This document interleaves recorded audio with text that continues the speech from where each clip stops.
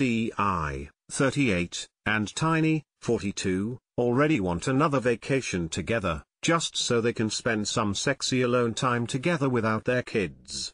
A source close to Tiny exclusively gave us the deets about their jam-packed trip they recently took together.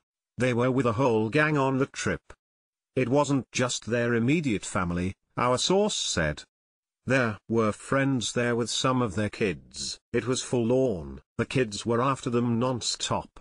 Heiress is so attached to her daddy that she wants him to hold her all the time. Tip was helping to get a little romantic time alone with Tiny, but they couldn't get any privacy. There were too many kids around. When it comes down to it, this vacation has only inspired Ti to realize they need another getaway, and soon they head home tomorrow, and Tip's saying they need a vacation from their vacation so they can recover. Our source went on to say he wants to swoop Tiny off for some adults-only time. She's thrilled. She's all for some romance with her man. Time will tell if the pair will book another trip as soon as they land. In addition to the lack of privacy on the trip, we reported earlier how Ti and Tiny got into a huge argument over Safari Samuels.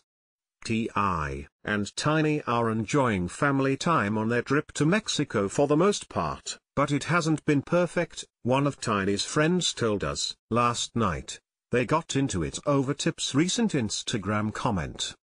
He basically laughed at Safari Samuels for getting robbed at gunpoint, and Tiny was not happy about it. She's not a Safari fan, but she still thinks it was a bad look.